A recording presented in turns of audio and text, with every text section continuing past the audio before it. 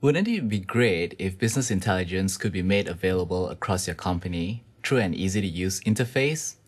Don't you want to help your colleagues make informed decisions faster? Hi, my name is Albert, and I'd like to show you how Microsoft Excel 2010 does just that. There are many ways Excel can help, but I have just enough time today to show you what's new for analyzing data, creating effective visualizations, and then sharing the results with your team. Let's assume I'm the sales manager in my organization, and I want to see how sales are going so far this year.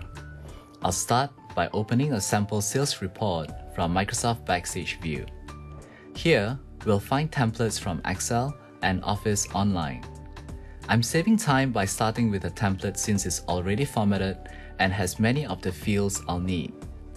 Here is a sales report that presents products, customers, and revenue by each quarter. When you have large amounts of data, it helps to be able to easily filter it so you can find just the relevant information faster. Excel has a new feature called Slicer, which helps us to quickly and intuitively drill down and analyze data.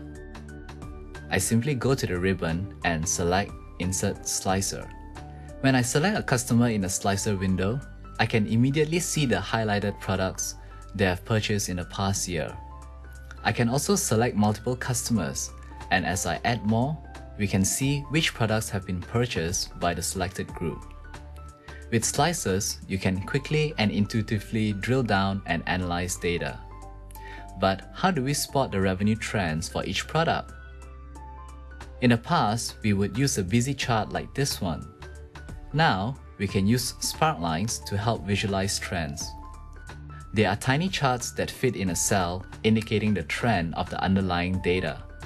I simply go to the ribbon and select Insert Sparklines. Immediately, we get a very rich at-a-glance visualization of whether sales trends are going up or down. This was the best-selling product, but it was hard to tell from the long list before. I could also select different chart styles to fit the overall theme. Now that I have created my sales report and analyzed the data, I'd like to share my results with the team. So we open Backstage View. Here, we find all the commands for what we can do with our spreadsheets, grouped together for easy discovery. We can set permissions, manage different versions, or preview and print in one easy view.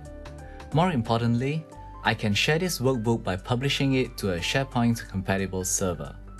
I'm placing my work on my team's SharePoint site where we can review this and make changes together in real time. Thanks for joining me.